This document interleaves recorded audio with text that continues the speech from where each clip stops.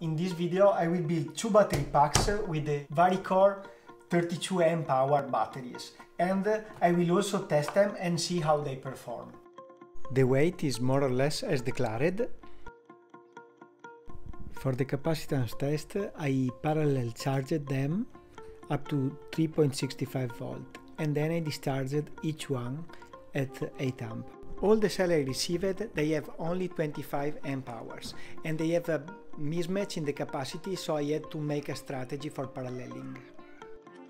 I double checked the accuracy of my load and the current measurement is perfect. I will build two small packs instead of one big, so I can experiment more. I will attach them with some adhesive tape.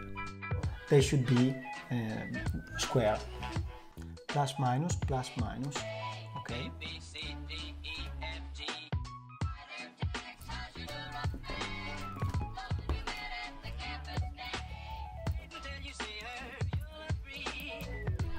Now I connect them with the solder tab and the spot welder.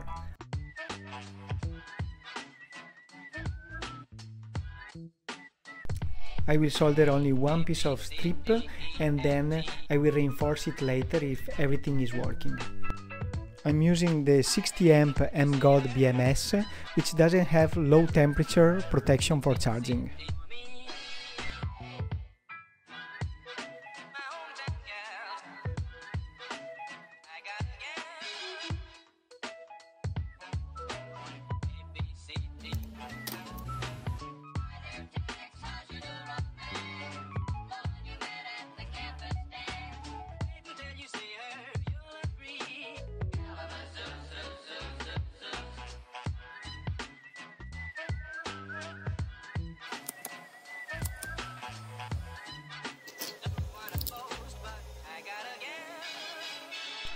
I soldered also an additional balance plug so I can monitor them and eventually active balance.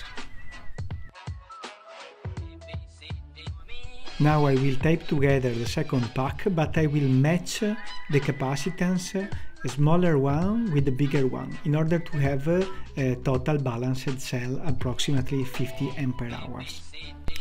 For the second battery pack I preferred to solder copper wire instead of using the spot welder, because the nickel strip I have are too small and those contacts are easy to solder.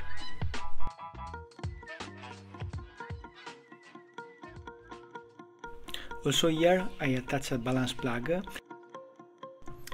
Now I connect in parallel to the battery leads a male plug in order to connect in parallel also the other battery pack we just built. Now some Kapton tape to block the balance plug. And now some adhesive tape in order to attach the two battery packs. And finally I stick them together. Having the two packs completely charged and balanced, I can connect them together, and in fact the current is below 1 amp. I connect in parallel with a piece of pin strip also the two balance plug, so the BMS will check the battery simultaneously. You can do it only if the battery are completely balanced and charged at the same level. Then I secure the two balance plug together to the battery pack. I will still be able to divide the two battery packs quite easily by stripping off the tape and removing the connectors.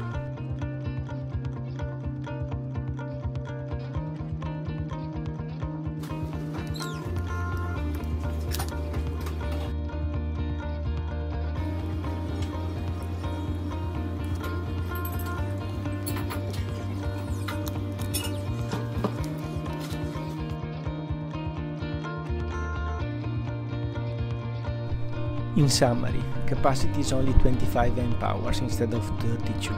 I don't like the solder terminals and I would like better the studs and the screws. Mismatch is big if you buy only 4 cells, but they are compact and cheap, so good for experiment. So I will build my first solar system for my camper van with little risk.